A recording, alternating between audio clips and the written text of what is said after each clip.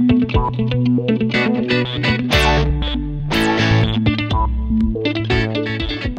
Filsinger Games fans, and welcome to a fun little episode that I'm doing today. Today, we're going to take a look at one of the Filsinger Games collector's packs. This was sort of just a little package of goodies that Tom sold on the website, and I think it was possibly even given away and was available at Galacticon. And it's just sort of this little collection of ephemera from Filsinger Games, but it's also very, very cool. And there's some fun sort of retro stuff and different things you can check out in this pack. So let's check this out. It comes in, of course, the classic Filsinger Games envelope. I wish Filsinger Games did the printing on the envelopes, but I'm sure that's just a cost measure thing, not doing it nowadays. But I always loved the pre-printed envelopes. So let's check out what we have in here. There's a ton of fun stuff. All right. So first, we are going to start with a Champions of the Galaxy flyer. This is a flyer that came out probably 89, 90. And you can see it's got Star Warrior on the front there. And then it's got a little blurb of information about the first 4 game editions. And then it's got a letter from Tom in the middle. And then you got an order coupon. So this was just a little flyer that could be handed out or be sent in the mail. And then you could order your things and send them back. Also available in this flyer is the classic Wolf t-shirt. And then the accessories pack, so you can get the instruction booklet, the dice, the charts, all that kind of stuff when you order. I forgot to mention at the beginning of this, I have a PDF of all this stuff that is available for download. So if you want to follow along, if you want to check these things out and get a closer look at them, you can do that. The link is just in the notes for this video, so just check the description down below, and you will get to check it out. All right, now we also have Champions of the Galaxy sticker window decals. I think these might be window decals. I don't want to peel them off. I want to keep them mint. But you can see it's got that classic Chuck Carter artwork, and it's got that different version of Star Warrior where he's wearing a mask. It's got the sort of gladiator version of Renegade when Renegade tried to join the gladiators.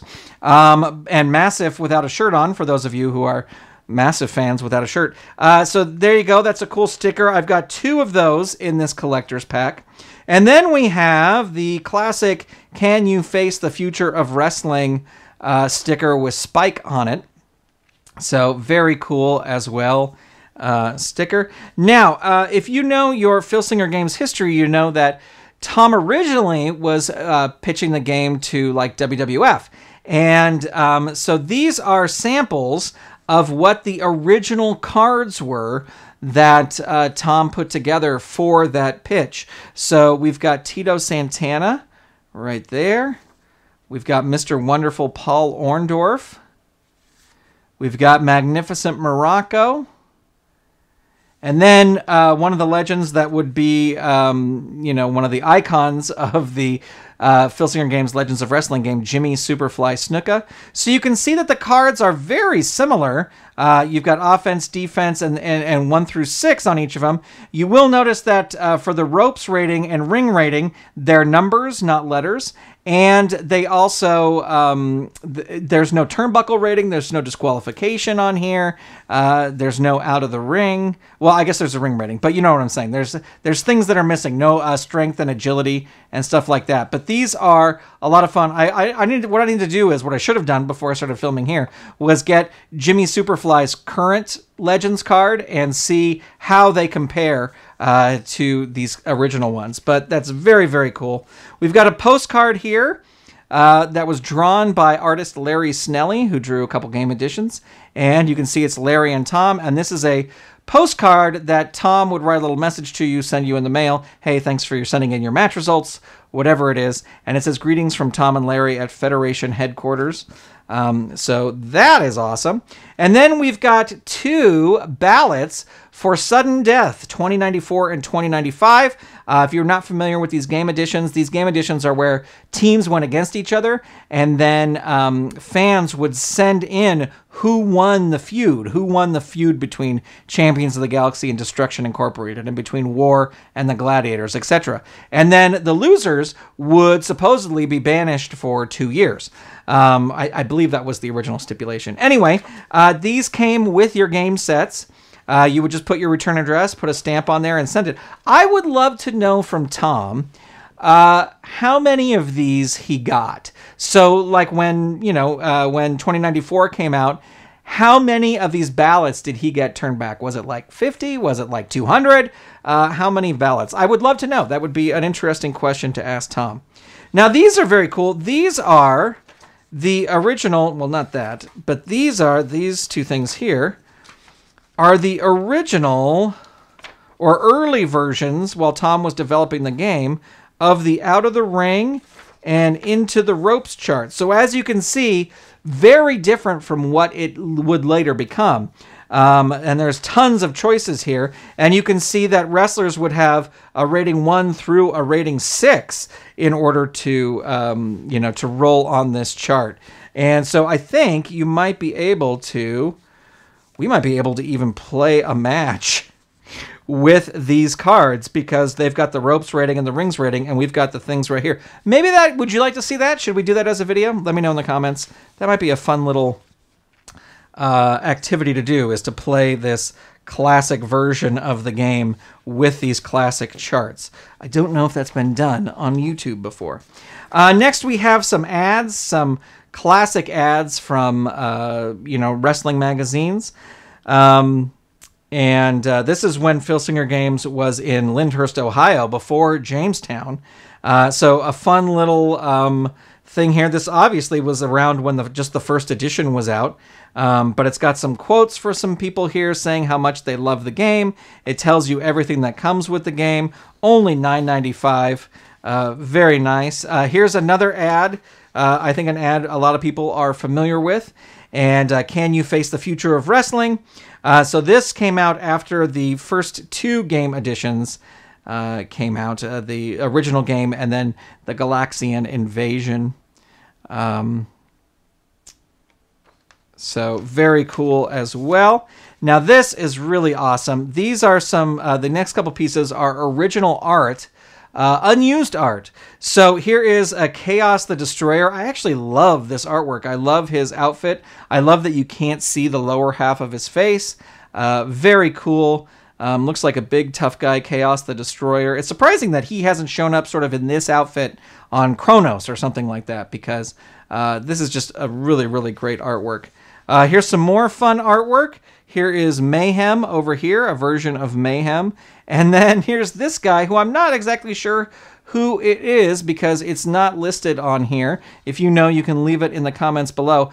I always like to say that this is Plethador's great-grandfather, that he tried out early, didn't have a successful career, but tried to start out in the wrestling biz. And then we have Hydra and Thunder here. We have Hydra and Thunder. Thunder looking a bit more beefy than he would wind up becoming. And then Hydra, of course. Very cool pencil sketches. And then these are very cool. These are early drafts of 2 Champions of the Galaxy game cards. So here we have, if you look on the bottom, it says Omega, but then crossed out underneath it says Space Eagle. So this is Omega. He was originally going to be Space Eagle. And you can see there's Tom did some notes here when he was working out the card. We've got the ropes, turnbuckle, ring, and death jump. But then we have a whole bunch of other little things down here. We have PT, dis, which must be disqualification. We've got the agility and power. We have LR and then CR. So not 100% sure what LR and CR are. Another great question to ask Tom. So we've got Omega or Space Eagles here. And then we have, this wrestler is named Steel. But if we look at the moves here, And look at the finisher, it says Spinecracker, and that was Renegade's finisher. So this could be an early version of Renegade. And if if you look at this, it's got the Cropper Slam, it's got the illegal choke. It kind of does sound a little bit like Renegade. So very cool to have these early versions of those game cards. And then we go into some articles. We have some articles about Filsinger games from different different things. So this is an product report, Champions of the Galaxy from Filsinger Games, and then it talks about all the different, talks about the thing and how much it costs and where you can order it and all that kind of stuff. I do love that it says, for more information, write to Club Galactica headquarters, Mark and Bob Ashby, 60 Victory Lane. If you have not been listening to Uncharted Territories series on the Club Galactica newsletters, you need to go do that because they're just so much fun. Here's something from the Cuyahoga Community College, and it's just sort of a press release from 1986, from October 31st, 1986, and this is Psych Teacher Invents Galaxy Game. So it is just sort of a little, a little blurb and a little press release about Tom Filsinger and how he was a psych teacher and he invented the game. And so, fun little article to have. Again, all this stuff is in the PDF, so if you want to take your time and read it, you can. Gamers Emporium, cards take you to another world. So this is about two different things. This is about Star Trek The Next Generation game, and then the second part of this article is about Champions of the Galaxy, and it gets a 4-star rating, as you can see right there. I don't know what this is from, but this is what magazine this is from, but it's from September 29th, 1995. We've got an article from Inside Cleveland for sophisticated wrestling fans. And so this little article about Tom and the game from Inside Cleveland, which was obviously, I guess, a magazine or a newspaper or something like that. But there you go. Very cool. And that fun picture of Tom there standing in the middle of the ring. And then the very last thing here is another little blurb sort of article from White Wolf magazine. And this is a little article just about, who is this part? Gruk. I say toast him. This is definitely Larry Snelly's artwork. So it must be different things about Larry Snelly. Maybe this was an article about Larry Snelly, because this sort of stuff around him doesn't have to be, or isn't really much about the game or anything. But we've got Kraken there, we've got Death's Head in there as well, and then some other sort of beast or creature right there. But anyway, so very cool. And there you go. That is all the stuff that is in sort of this collector's pack. This was marketed. It was marketed as Collector's Pack 1. I don't believe there was ever a second collector's pack. Another good question for Tom. But very, very cool. Really awesome. Super cool to have this in my collection. Do you have this in your collection? Let me know in the comments below. And thank you for watching. And I will talk to you soon. Bye, everybody.